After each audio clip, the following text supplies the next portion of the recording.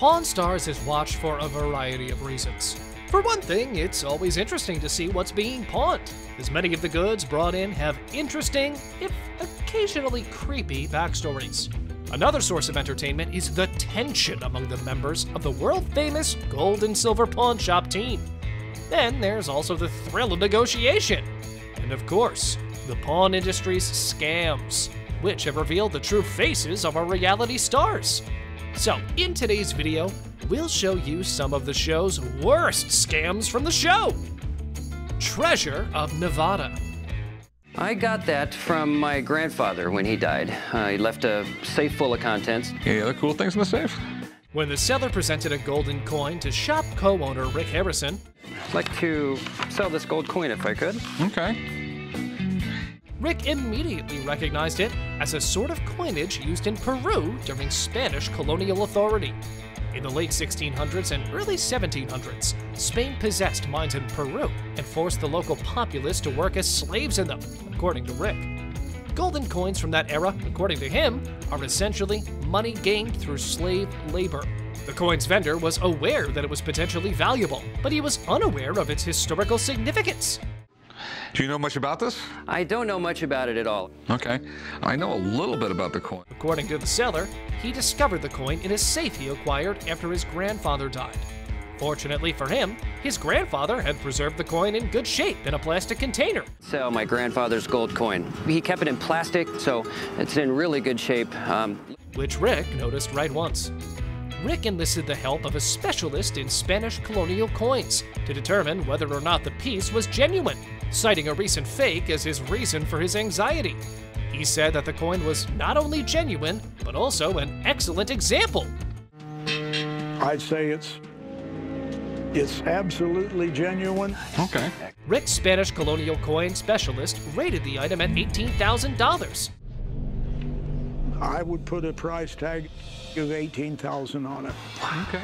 As a result, when the seller and Rick resumed negotiations, the seller, understandably, began by asking for $18,000 following the value. Sounds like $18,000 to me. No, I don't. Rick responded with a $10,000 bet. I would give you 10 grand for it. How about 12? How about 10 grand? After some haggling and a threat from the seller to walk away, the two agreed on a price of $11,000. I wouldn't take anything less than 11,000. 11,000. 11,000. Okay. Got a deal. Thank you. All right, let's go do the paperwork. You got it. But the poor guy had no idea that he had been deceived by the famous reality personality. What a jerk! Rick was planning to make more money out of it. Everlasting Gobstoppers. In 2017, Rick Harrison paid a visit to a man named Dan who claimed to have some well-preserved props from Gene Wilder's 1971 cult blockbuster, Willy Wonka and the Chocolate Factory. Dan did not disappoint when he unveiled the merchandise, which he estimated to be worth $725,000. The Wonka hat Wilder wore on set, a big golden egg, Is the golden egg. It's heavy. many Wonka bars, Wonka bars. Those were what they used on the set? Yeah, and they still haven't melted. a genuine golden ticket, A golden ticket? A genuine screen used. and the crown jewel, the everlasting Gobstopper, were among the many objects on display. Is it the everlasting gobstopper? Yeah. Harrison didn't care how he got the props, he just wanted them all now, especially the Gobstopper. Despite his enthusiasm for each and every prop, Harrison determined that if he could only take one, it would be the Gobstopper. Dan was hesitant to part with the collection, but he swiftly agreed to sell the prop for $100,000. I'm gonna give you one price, and that's that. I gotta stick with $100,000 for the Gobstopper. A seemingly absurd price for what is essentially Technicolor plastic, but the wisest man enjoys a little folly now and again. Harrison was on the verge of agreeing, but he wanted one more thing to sweeten the deal. He was willing to pay $100,000 for the everlasting Gobstopper if Dan included a Wonka bar. If you throw in a Wonka bar. Harrison bargained Dan down to a total of $105,000 for the Gobstopper and the wooden bar, $105,000 and I get a Wonka bar. but Dan wanted an extra $15,000 for the prop. I'll tell you what, I would give you one Wonka bar, and I'd give you the everlasting gobstopper for $115,000. But this time, too, Rick got fooled because his cinephilia made him buy the gobstopper, which actually ranged from $20,000 to $40,000. I'm gonna miss that everlasting gobstopper. Sweet? You got a deal. It's like the fountain of youth. Melted down rare gold coins. Something you might be interested in. What do you got? Take a look at this. Of a very old coin. Jennifer Beckman brought a collection into the shop in November 2013 that featured numerous rare pieces. For the collection, the guys paid her $12,375 across 3 trips.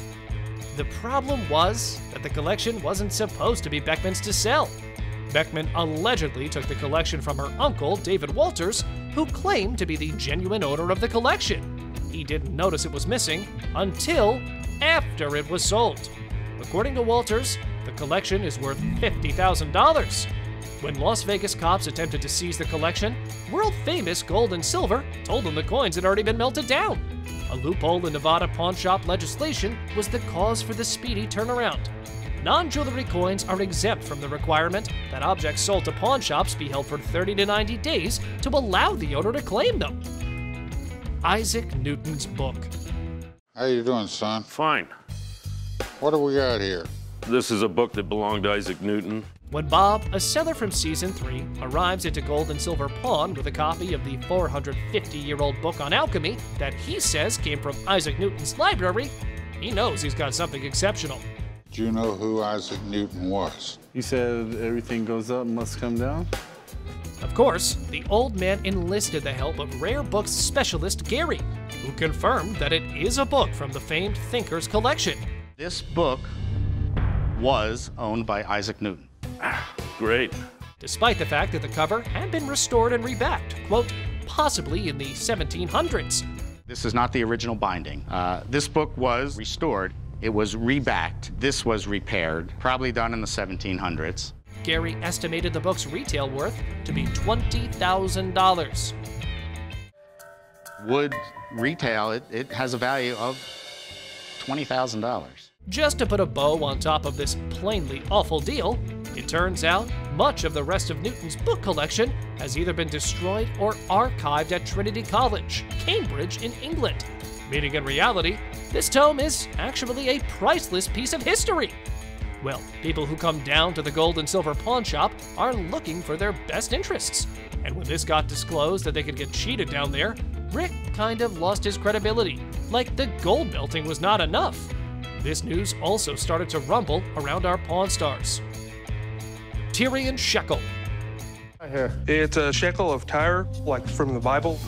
The tetradrachma, or Tyrian shekel, was a silver currency produced in Tyre for the Roman Empire. Basically, what you have is a really cool coin that is collectible because it's, from Jerusalem. It's from the time of Christ. It was nearly entirely used to pay the Roman temple tax. The Tyrian shekel gained a bad reputation as the coin used to pay Judas Iscariot due to its use in temple business. Judas received 30 pieces of silver to basically drop a dime on Jesus. And it made its way down to our favorite pawn store thanks to a customer. A detective later came to the shop and informed them that the coin had been stolen not by the seller featured in the episode, but by a previous owner of the coin. An out-of-town detective has called Las Vegas police. The shekel that you recently brought in, there's a chance it might be stolen. They want to put it on hold. Even after this, the Harrisons weren't allowed to keep it because the original owner had been compensated by his insurance policy. However, while they got lucky there, it turned out that Rick had overpaid for the coin. Despite its rarity, a well-preserved shekel of Tyre is normally only worth around $1,200, and because this one had been cleaned, it had lost a lot of its value. Therefore, the majority of the $1,600 Rick had spent for the coin is likely lost. Yeah, $1,600. Deal. Okay. All right, you want to go write them up? Yeah. The samurai sword steel. I got something for you. Oh, sweet, a ninja sword. No, that's a samurai sword. Same thing. The custom of manufacturing Japanese swords dates back centuries and is still practiced today. Each sword is handcrafted and can take up to 18 months to complete. Thousands of dollars can be spent on the blades that result. I think it's something that you probably would like to have. Look at this blade, all right? That's the real deal. It takes special people to do this, you know? Swords and weapons are a common sight in the pawn store. Mind if I open it up? Be very careful, though. It's pretty sharp. Particularly the ornate, uncommon, and antique. Knowing this, a vendor wanted to make a tiny profit by trading a magnificent samurai sword to the shop. But the so-called Pawn Stars had other ideas.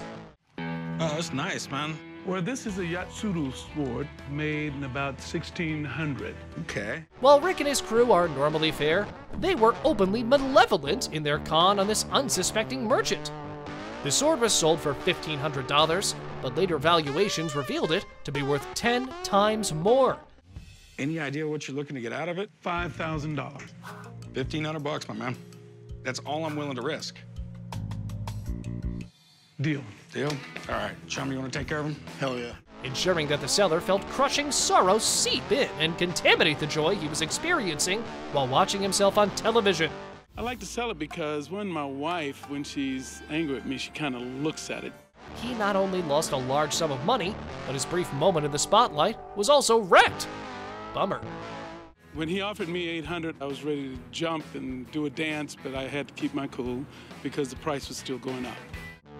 Bike Gang's legal defense. This one has nothing to do with the Pawn Stars show, but it was a rare occasion when someone managed to pull the wool over the old man's eyes.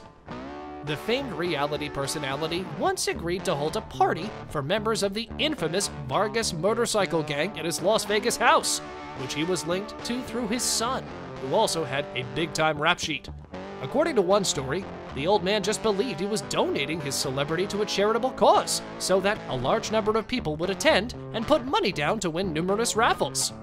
However, that purpose was an alleged slush fund to defray legal fees related with a big gang sweep in which 32 members were jailed for offenses ranging from gun and drug trafficking to robbery. Rick claimed the old man had no knowledge of any of it, although his claim was damaged slightly by an event banner that said Pawn Stars car collection on display, celebrity appearance by the old man. Yikes. Before we go on to the last part of our list, we'd love to hear your thoughts on today's video, as well as if you have any other favorite shows that you'd like to see on our channel. Wells Fargo Strongbox. I've had a ball and chain for 50-some years, son. Don't talk about my mother that way. As Americans traveled west in search of gold and land for settlement in the 1800s, a reliable delivery system evolved. Wells Fargo and Company was created in 1852 in San Francisco to meet this demand. Wells Fargo strongboxes were made of oak and pine, with iron straps for reinforcement. They were used to move money, silver, legal paperwork, checks, drafts, and bank letters via stagecoaches. Wells Fargo eventually grew to become the nation's first coast-to-coast express delivery company, and by 1918, it reached 10,000 communities across the United States. During World War I, the nation's delivery routes were nationalized to support American efforts. All of this means you can get good money out of it, if you get your hands on a real one. And to make grain out of easy pawn had Rick fooled this time. Well, the deal took place in Season 5, when a tough-looking man with a handlebar mustache arrived with a suitably formidable object, a Wells Fargo strongbox. What do we have here? Well, we got a Wells Fargo strongbox, an ancient ball and chain, and some handcuffs. The ball and chain were purportedly taken from Yuma Territorial Prison in 1876. And some antique ball and chain. Okay, you do have a ball of chain and a few old handcuffs. And the handcuffs were taken from Folsom State Prison in California. It comes from Folsom Prison from around the late 1800s, 1900s. I know California did their hangings there. Rick, on the other hand, was quick to point out several historical inconsistencies, as if you were a professional pawnbroker. But a pretty notorious prison, same with Yuma. They had all the bad guys. They were not a nice place to be. Rick ditched the handcuffs, but he couldn't say no to the box.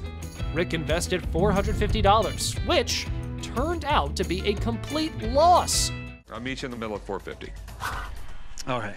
All right. Yeah. All right. Pretty little filthy. Hey, thank you, sir. All right, thank you very much. When the expert arrived, he stated that the box was a complete fantasy and that there was no way to make money out of this one. This is a complete fantasy piece. It's a complete fake. Damn it, Rick. It's one of the most faked items. Thank you very much for watching the video. Do like and share it with your friends. Subscribe to the channel and hit the bell icon to not miss any of the upcoming amazing videos. Thank you once again